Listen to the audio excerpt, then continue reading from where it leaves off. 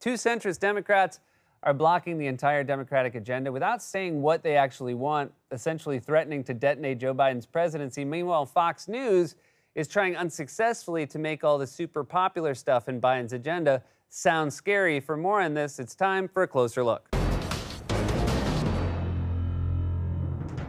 It's hard to overstate the stakes of what's happening right now. Basically, the entire Democratic agenda, the policies Joe Biden ran on and promised voters he would pass, are on the line in negotiations over the $3.5 trillion reconciliation bill. And you can tell how high the stakes are from this shot of House Speaker Nancy Pelosi at the annual congressional baseball game last night. We have our first pinch hitter of the day. It was Rodney Davis at the top of the lineup. Speaker, no doubt happy about that play, but she is known as a big sports fan, and often after dealing with a lot of really difficult reporter questions related to what's going on, she'll say, oh, I stayed up and watched the game last night and I didn't get to bed at a good time, and then there she is at 7 or 8 in the morning back at work. So and that goes true, and that's true for members of both parties. It's amazing what all of them do. Pelosi's working the phones like the Mets just hired her as a scout. You're going to love this guy. 60 years old, throws in the mid to low 40s, and we can get him for league minimum. Yeah, I think we found our new DeGrom. But Pelosi had to work the phone instead of watching what I'm sure was a terrible baseball game. You think regular baseball is slow? Imagine what it's like with these bozos. Nancy Pelosi looking to make a pitching change, but not sure she has the votes, which means they're going to make the hot dogs race around the outfield yet again. And oh no, one of the hot dogs is dead. Yeah, that's how high the stakes are. Democrats need to deliver on the promises they made, not just to avoid the political consequences of failure, which would be massive, but also to improve people's lives. Now, I could tell you about all the good this bill would do myself, or you could just listen to a Fox News host try to make it sound bad. Free universal pre-kindergarten, free community college, free 12 weeks of family leave. They want to extend the temporary child care credit with additional taxpayer subsidies for the rest of the time. This is really considered a foot in the door for a minimum annual income that the government would pay people. Think about where we're going with all this. They want to expand Medicare to include dental, vision, and hearing, and lower the age from 65 to 60. What else does this bill do? It funds the Green New Deal, retrofitting buildings, subsidizing solar, wind, environmental justice and environmental equity, whatever the hell that means, electric government vehicles. They want to subsidize low-income housing. Gee, that's never been tried before. They want to create sustainable housing, public transportation. If you want to know who Republicans are, just look at what horrifies them. They want sustainable housing, these monsters, and yet not one penny in the bill for an army of Terminator robots at the border. They're never going to learn to hurt us. He's talking about free education for children with the same level of feigned outrage as Nicole Kidman finding out her husband just murdered someone. He should be walking through Central Park at 2 a.m. in a $5,000 coat. My husband, the mysterious British doctor who won't tell me about his childhood, vanished in the middle of the night. Oh, okay, he probably murdered someone. He said he's at a medical convention. Okay, but I think he murdered someone. I found this bloody butcher knife hidden behind a rock. Maybe it's from a surgery. Do you have someplace you can stay tonight? Fox host Brian Kilmeade tried the same thing this week in an interview with Republican Senator John Kennedy. Kilmeade was trying to ask Kennedy what Republicans would do about the fact that the Democrats' agenda is likely to be popular with voters, and came so close to realizing what he was actually admitting. Senator, here's what I fear, though. If you tell someone I'm giving you free preschool, if you tell someone I'm giving you free junior college, if you tell someone I'm going to give you free school lunch, if you tell someone free elder care, issues need to be addressed, yes. But if you write all those people a check, you got their votes, and we're sitting there and have to balance the books. Doesn't that worry you? He's like the one employee at IKEA who's worried that giving out free meatballs will attract more customers. Whoa, whoa, whoa. If we give these out, aren't more people just going to come to the store? Okay. Just don't come to me when we run out of Fjallbor shelves.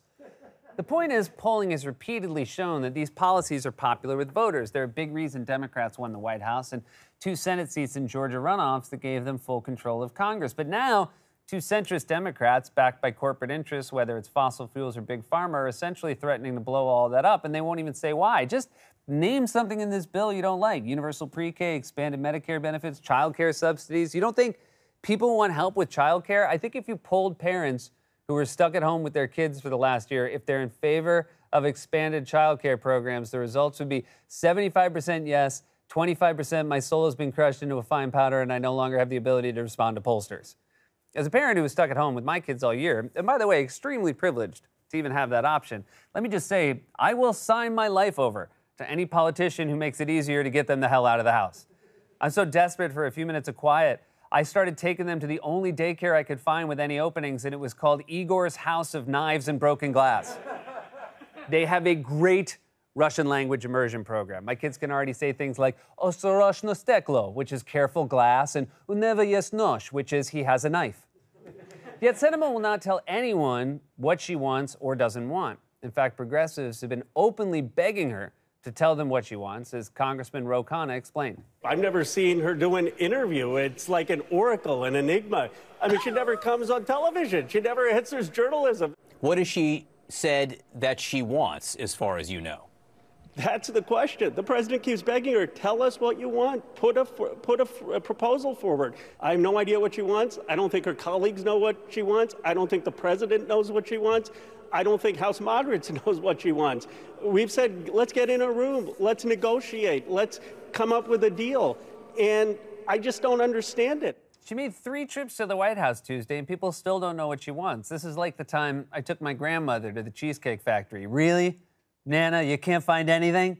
Because the menu's a book. Oh, watch my language, she says, like I haven't seen her play bridge. I mean, seriously, Kyrsten Sinema, what are you doing? Everyone wants to know, what do you want? Explain yourself. You're not LeBron. This isn't the decision. You don't get to keep it a secret until you announce it live on ESPN with Jim Gray. And by the way, this routine isn't helping Sinema politically either. A recent poll found that about 56% of Democrats in the state viewed Miss Sinema favorably, compared with 80% for Senator Mark Kelly, a fellow Democrat. People are sick of these weird mind games. You have the right to an opinion, but the people who elected you have a right to hear what that opinion is. You're a United States senator. You don't get to play coy. No one likes coy anyway, especially in politics. It's not your job to be mysterious. This isn't a perfume commercial. No one's like, oh, I hope she comes out from behind her folding fan and tells us her secret. People are just annoyed, like Congresswoman Katie Porter, who had this to say last night about Manchin and Sinema. If they have concerns, if they have problems, tell us what they are. But we simply can't negotiate away from, with ourselves and away from what the American people want if there are no meaningful competing concerns. And I was elected to represent the people of Orange County and to fight for families, to stand up to corporate interests. I was not elected to read the mind of Kyrsten Sinema, thank goodness, because I have no idea what she's thinking. Oh, man, you better watch out. If you piss off Katie Porter, you might get the whiteboard treatment. Biden and Porter aren't the only ones mystified by what Manchin and Sinema are doing after Manchin issued yet another grandstanding statement last night proclaiming that he could not support spending trillions of dollars, again without explaining what specifically he was against. Senate Budget Chairman Bernie Sanders expressed his frustration to a reporter saying, look, you can talk to Mr. Manchin. I can't speak for Mr. Manchin. I'm not a psychologist. Although I wish he were, because I think he'd be great at it. Bernie seems like he'd be a tough love kind of therapist. Oh, you have a fear of intimacy. Well, that's the first time I've ever heard that one. Let me write that one down. What a new phenomenon. You're really special. I'm going to write you a prescription for one teddy bear. And yet, Sinema continues to engage in this maddening little shtick where she refuses to explain herself or make any specific requests. Yesterday, a reporter finally caught up with her and tried to ask her to respond to progressives who were frustrated with her unwillingness to negotiate, and she basically played word games. What do you say that progressives that are frustrated that they don't know where you are? I'm in the Senate.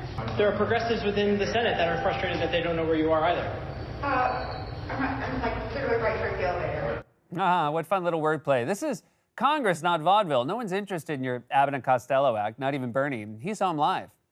His review was even quoted on the poster. You guys are risking blowing up the Biden presidency and handing power back to a movement led by an insane person who spent the last year trying to unravel American democracy and will absolutely follow through next time he gets the chance. One of his lawyers wrote an instruction manual for a coup. One of his cronies at the Justice Department had a plan to overthrow the election. And on top of that, Trump keeps going around the country confessing new crimes, like the time he told a rally crowd he tried to bully the governor of Georgia into overturning his state's results. Sir, we spoke to Governor Kemp. Sir, he will not do anything on election integrity. I said, no, you kid, don't just call him again. No, I mean, maybe he never got the message. They come back the next day, sir, Governor Kemp won't do anything on election integrity. Remember, we wanted to call a special election so that we could go, Marjorie, so we could go into election integrity. What is wrong with that? So when these guys, they're young and nice guys, they came back, they said, he won't do it, sir. I said, let me handle it. This is easy. You know, I got this guy elected. One thing has nothing to do with the other. One thing has nothing, there's no quid pro quo. I said, Brian, listen, you know, you have a big election integrity problem in Georgia. I hope you can help us out and call a special election, and let's get to the bottom of it for the good of the country. Let's get to the bottom of it for the good of your state. Let's go, election integrity. What could be better than that? Sir, I'm sorry, I cannot do that. I said, whoa.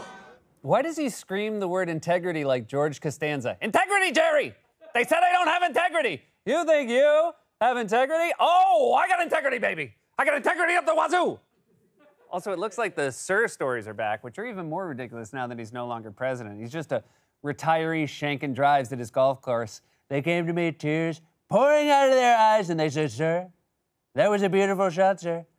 That honking from the parking lot was probably about something else, sir. Here's a hernia pillow for your golf cart, sir. Inflated to your specifications, sir.